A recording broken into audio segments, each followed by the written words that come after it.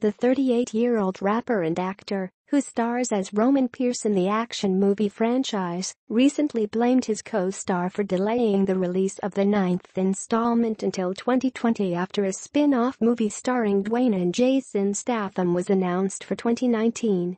And now, Tyrese has claimed he will pull out of the movie altogether if bosses decide to bring back Dwayne's character Hobbs, as the star now refuses to work with Dwayne, whom he has been feuding with since 2016, when the former wrestler slammed some unnamed Fast and Furious stars on social media.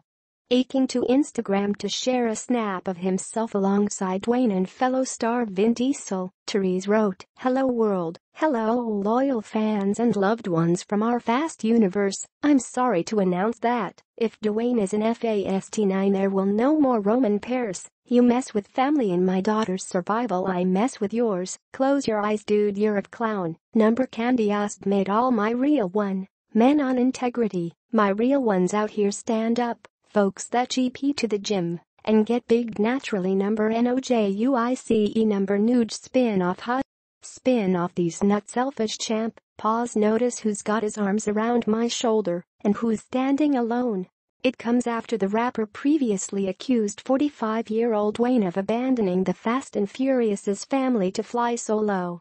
In October, he wrote in a comment on one of Dwayne's Instagram pictures, "If you move forward with that number Hobbs movie you will have purposely ignored the heart-to-heart moment we had in my Sprinter. I don't wanna hear from you until you remember what we talked about. I'm on your timeline cause you're not responding."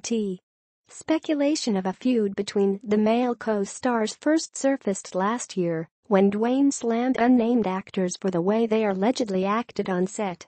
In his rant, the star praised his female co-stars, Charlize Theron, Jordana Brewster and Michelle Rodriguez, but admitted it was a different story working with the guys.